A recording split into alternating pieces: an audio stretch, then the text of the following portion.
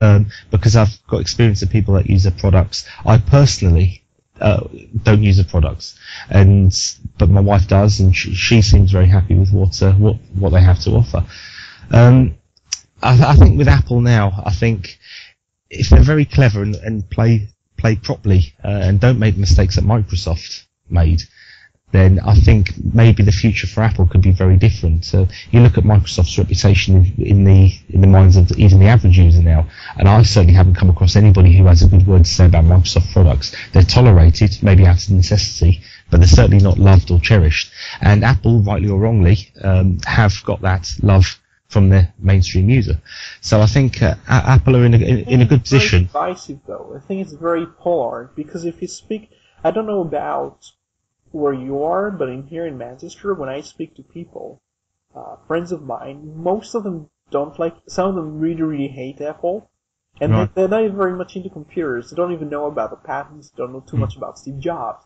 But I think they tend to associate it with very smug people, because they know people who are into Apple, and they associate them straight away with all those people with those gadgets that they kind of, clamor over. And when you hear about Apple, when they hear about Apple, it pretty much surprises me. They're like, "Oh, Apple, I hate them," just like the snobs and stuff.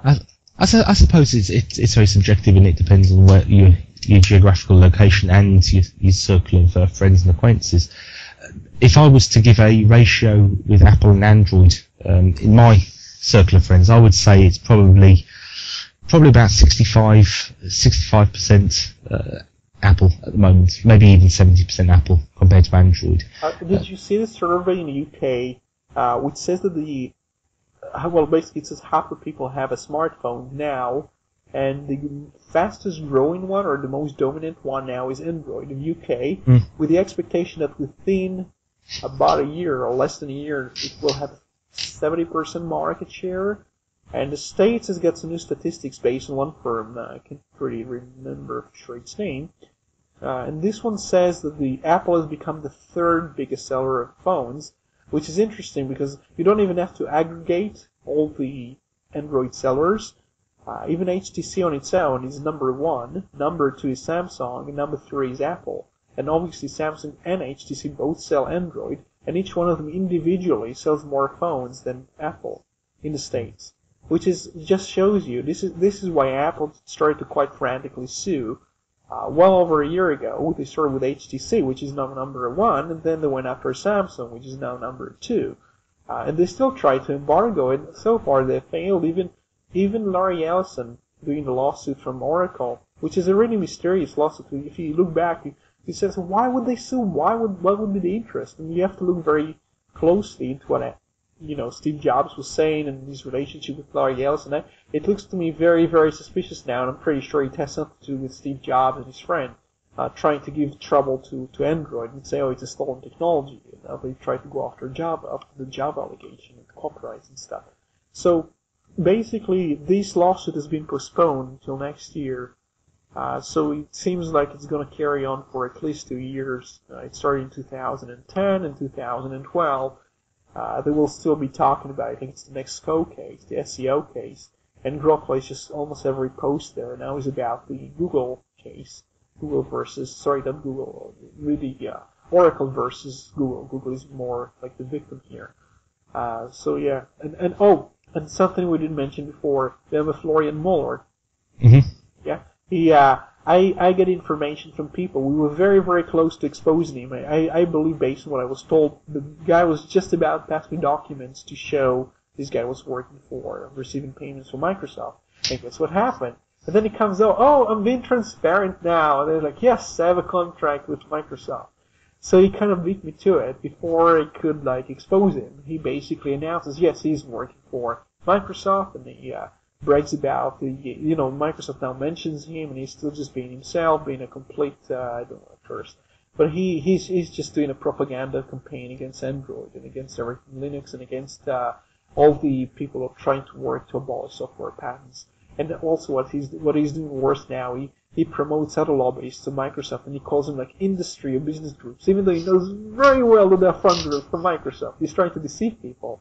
And we made one of the pages of one of the Austrian newspapers because in TechBytes we've been exposing Florian for a long time. So they gave some credit for basically exposing him long before anyone else did, and basically being right not only about him but about other lobbyists. So Microsoft were now working towards trying to ban, to embargo phones and tablets based on Android.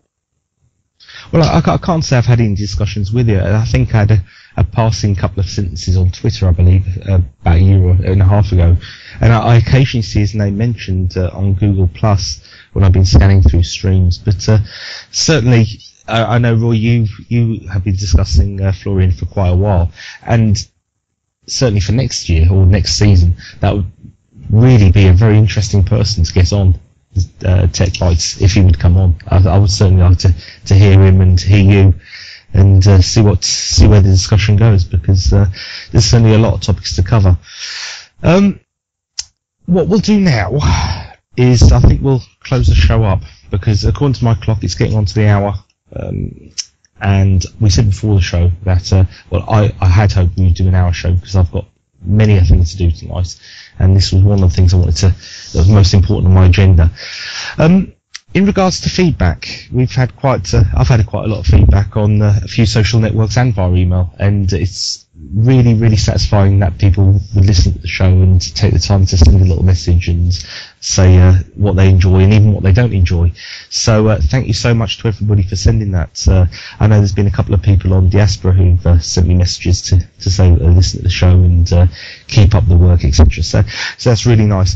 Now, I've got a little bit of a topic here, which it's sort of a bit of feedback, and I apologise to 99.99% of the listeners. This will mean absolutely nothing to you. Occupy Wall Street? Sorry? Occupy Wall Street? Right, this is going to mean absolutely nothing to the vast majority of people, but it is a correction which I feel I have to do, and I have promised I would do. So everybody else can probably press stop now, although I know you won't. But you can press stop now, because if you don't know what I'm talking about, like I say, it'll mean nothing to you.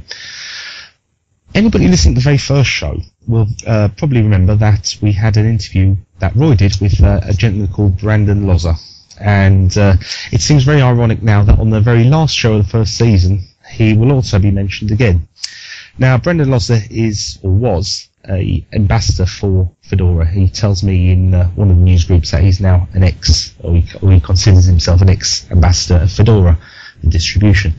But there was a topic recently, a discussion in the TechBytes channel regarding some of Mr. Loza's theories, and I was having a discussion talking about them, and Mr. Loza would like a correction made because I made a mistake, and I apologise for that profusely.